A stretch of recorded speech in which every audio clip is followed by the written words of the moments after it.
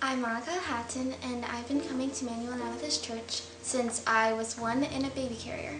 I've been involved in youth fellowship for about 5 years now.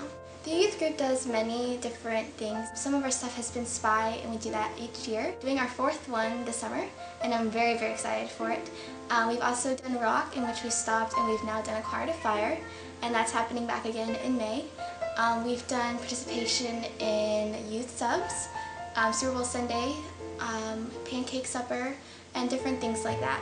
I enjoy being part of the youth group because when I was 10 years old, I went on one of the homeless ministries with my dad, and when we opened the doors to feed the people in DC, all I saw were hands.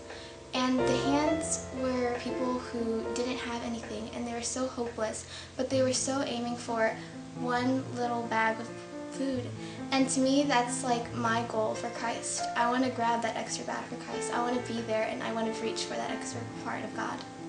Being in youth has made me want to reach that goal and to reach the hand and grab God and hang on to Him. And youth has just been amazing as that journey. Through confirmation and through all the mission trips, it's just been like an extra support in getting me to my goal. The congregation has generously given us an opportunity to do all of our mission trips and to go into all of our conferences in youth areas, and I think that just from like the help from the bake sales and from the car wash and supporting us through Super Bowl subs and different places where we appear at, it's just really helpful and overwhelming to see how much people really care about us.